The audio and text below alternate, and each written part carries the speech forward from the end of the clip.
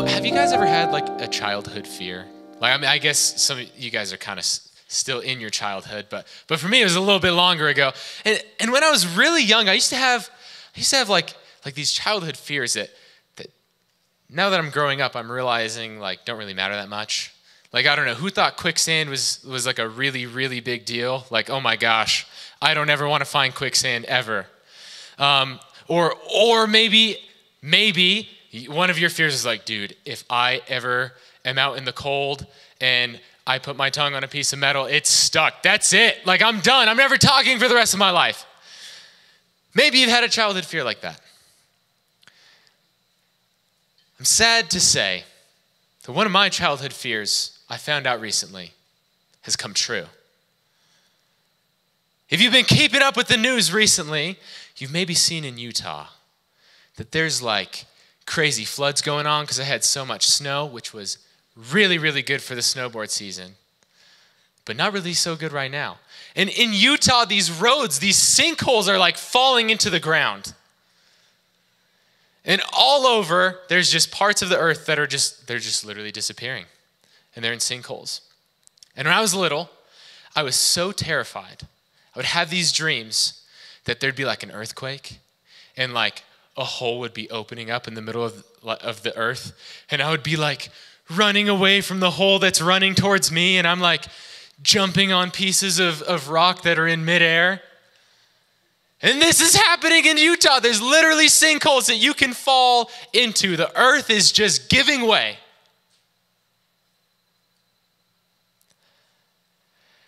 And I thought it was funny as I'm reading this text, and it uses that phrase, because sometimes the things that we're experiencing, the things that we're going through, it can feel like that. It can feel like there's just a sinkhole in your life, and you can't do anything about it. It can feel like you have to just try your hardest to run and run and run away from this danger and do everything that you can just so you don't fall into the earth. That's what life can feel like sometimes. Maybe it's from bad grades. Like, I'm just drowning. I'm doing everything I can. I just have to work so hard. Or maybe it's just to keep up with friendships, man. Friends can be hard to make. They can be even harder to keep. Maybe it's just circumstance that you have no control over. Something that people are doing to you. Maybe they're being mean to you. Maybe they're talking about you.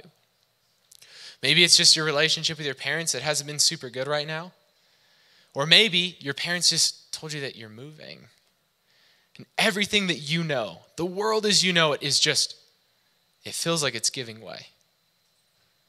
You're having a hard time with it. It feels like everything is just against you right now. I'm saying that because as I was praying earlier, I feel as if there's someone in the room that's been their experience recently. The interesting thing about this is if you talk to humans about it, most people are going to tell you that they've felt that way before. This experience during change, when things around you are changing, when things aren't the same anymore, when you feel like you don't have control over your life, it feels like it's giving way. That's a human experience when things just aren't going your way.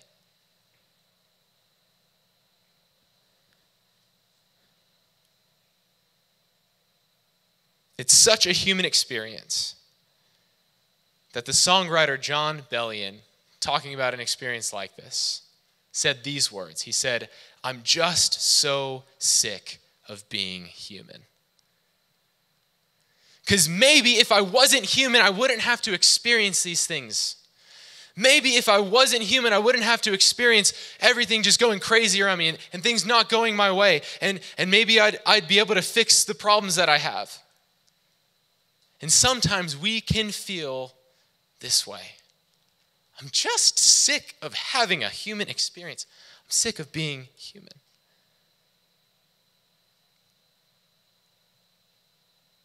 And while it's okay to feel that way, sometimes it can make us think that God wants us to think this way. As we're in our relationship with God, it's like, man, everything's falling apart. Maybe God needs me to do more. Things aren't going the way I want them to. Maybe I'm just doing something wrong and God needs me to be perfect. I know I messed up on this thing. I'm not able to control my thoughts all the time, 100% of the time. Sometimes I still struggle. Sometimes I still mess up. And maybe because I can't be perfect, things are going wrong.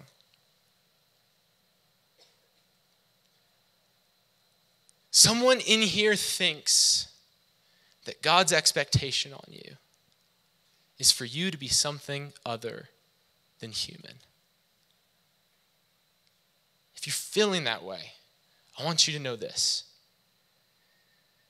is that his word does not say that at all. When we think about God's word, we might be expecting a highlight reel of people, but all that we see are a bunch of imperfect people that are in need of a perfect God. And especially in the Psalms, we see that. You see, the crazy thing about the Bible, and like I said, especially in the Psalms that we're talking about this week, is that it actually affirms our humanity. God knows who he made. If you're feeling human right now, God's not shocked. God's not like, oh my gosh, I made this person be like an angel and now they're acting like a human. No. God knows that he made humans. And actually in Genesis, when he first made us, he said that he made humanity and it was good. Obviously, we know that when sin entered, there's fallen things. But God knows who he made. And as we read the Psalms, it almost invites us to read ourselves into it. I know we talked last week in the prophets. And I said, this is not an experience you really want to read yourself into. And as we read the Bible, it's about the Lord. It's about God. But the Psalms invite us to read ourselves into the experience. Because as you read the Psalms, you see time and time again, over and over again, it's about God's relationship with man, but from a human perspective. Let me read you just a few. In Psalm 6, we hear the author say, I am weary with my groaning. Every night I soak my bed with tears. I drench my couch with weeping. My eye grows dim with grief. It grows old because of all my enemies. And in Psalm 106, we see the opposite, a full range of human emotion. It says, praise the Lord. Oh, give thanks to the Lord, for he is good, and for his steadfast love endures forever. As we read the Psalms, we see all of these human emotions. We see all of these instances where someone's feeling really human. Maybe they messed up. Maybe somebody did something to them. Maybe they're really sad. And I want you to know that maybe you're struggling with your emotions. Maybe you're struggling with your circumstances. And you feel like you need to be more than that. You're like, I should be able to control my emotions really well. I should be able to handle all of these things perfectly. God is not expecting you to be able to do that. And as we read the Psalms, we find that to be the case. Hey man, you're human. And that's okay. God knows that. And that's why I love reading the Psalms when I'm messed up, when I'm not having a good day, when I don't like the way things are going for me. When everything inside of me is screaming, Santi, you need to be more than human. I read God's word and I read the Psalms. And I read people that are just like me, but that God loved anyway. The Psalms remind us that it is normal and it's okay that you're going through less than ideal circumstances. It's okay. But I think the best part about it, and the most important part about it, is that it doesn't just leave it there. So many people around you will be like, yeah, man, that's just being a human. Things just don't go your way, and you just have to work your circumstances to be better. You need to put in more work so that way, you can get out of your circumstance. But that's just the way it is. That's not what the Psalms do here. Yes, they do say that it's okay that you're human. But it doesn't leave it there. It doesn't leave you hopeless. We're going to read verses 1 through 3 again. God is our refuge and strength, a very present help in trouble. Therefore, we will not fear, though the earth gives way, though the mountains be moved into the heart of the sea, though its waters roar and foam, though the mountains tremble at its swelling. Verse 6, the nations rage, the kingdoms totter. He utters his voice, speaking about God. The earth melts. You see, everyone else will tell you that, hey, because you're human, it's hopeless. You just have to work really hard. But what the Bible is saying here is, yes, it's okay that you're human. It's okay that you're experiencing these emotions and these feelings and these things that you're going through. But then it turns your attention to God. It says, I know the nations are raging. I know that there's wars. I know that everything around you is coming down. But all God has to do is say one word, and the entire earth will melt. The Psalms don't just affirm your humanity. They don't just tell you it's okay that you're human. More importantly, they point to God's divinity. And they remind you of who God is. In Psalm 8, verses 1 through 4, it says, O Lord our God, how majestic is your name in all the earth. You have set your glory above the heavens. Out of the mouth of babies and infants you have established strength because of your foes, to still the enemy and the avenger. When I look at your heavens, the work of your fingers, the moon and the stars which you have set in place, what is man that you are mindful of him, and the Son of Man that you care for him? The Psalms aren't just about our experience. It's about reminding us that God is sovereign. That just means he's the king. He's on the throne. He made this whole place. He's got everything under control. He decides the rules, and he has a plan going forward for this whole world, regardless of what you're going through. God is still on the throne. Psalm 139, it talks about how God made us and how he knows every intricate part of us. And that because he made us and knows all of that, that he has the right to speak into our lives and tell us how we should do things.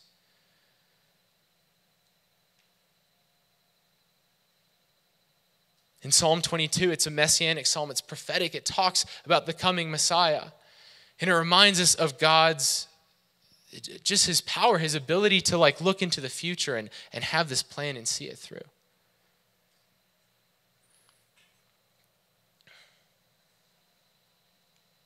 See, the Psalms are so important for us to read because it reminds us that in the midst of our struggles, of our heartbreak, that we don't need to bring anything other than being human.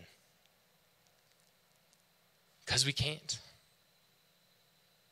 Whatever you're going through, all you have to do is bring your humanity. And God will be God. He'll supply the divinity. In verse 9 of Psalm 46, it's talking about humans and what they have made. It says that God makes wars cease to the ends of the earth. He breaks the bow and shatters the spear. He burns the chariots with fire. You see, what humanity brings in this psalm is we brought destruction. What we made was weapons and things like that.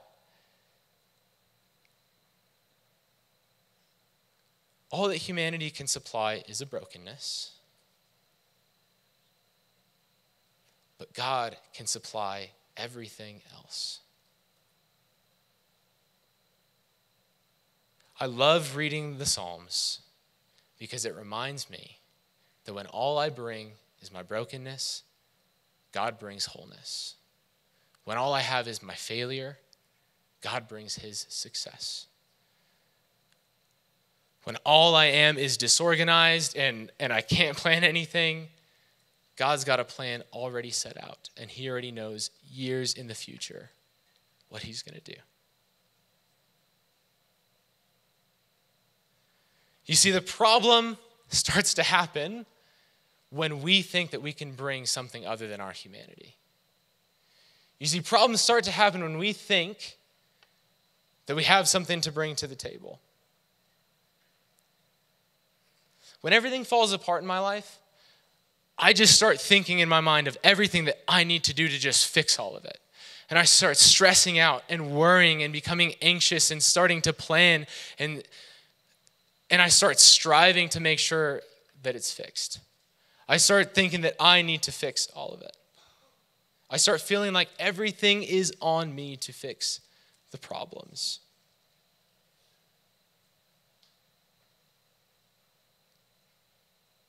But when we read the Psalms, we're reminded that we can't fix those things, and we need the Lord in it.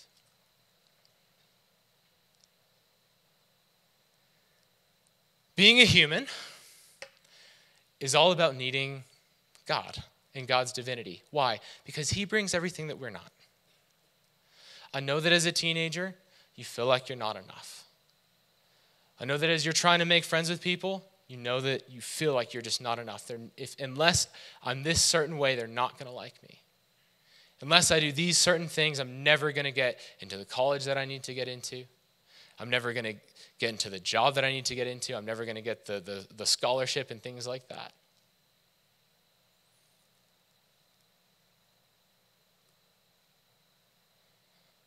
I know that in the place of life that you are in, it feels like it's all on you and like you have to be perfect. And every time you're human,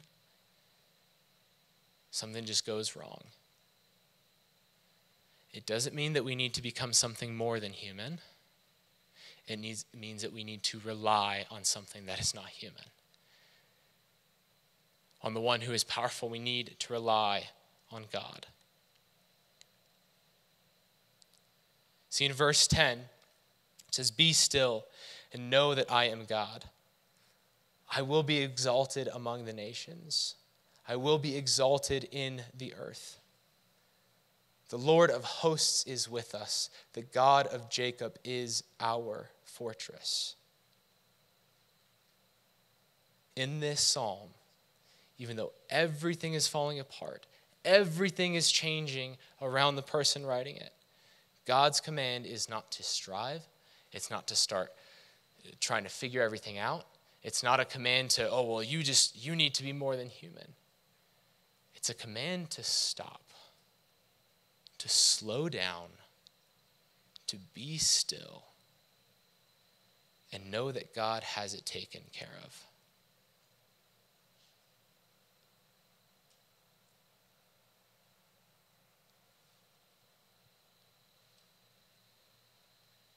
I just want you to be encouraged. If things are falling apart around you, in the midst of change, you might think that you need to do something. You might feel like it's all on you. You have to figure it out. It's up to me to keep my parents together. It's up to me to make sure that my brother doesn't go down the wrong path. It's up to me to solve all of these problems. What God is actually wanting you to do is he's wanting you to slow down and remember that you're not God. He's God. He's the one that can take care of it. You don't need to take revenge on those people because he's more than capable of doing things like that.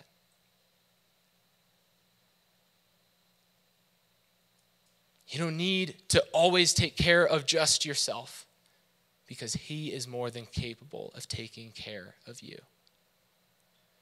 So next time you're in a situation where everything's changing and you're anxious and you don't know how you're going to get through your day, and you're tempted to just keep running and to just keep changing what you're doing and to just fix all of the problems yourself, take a moment.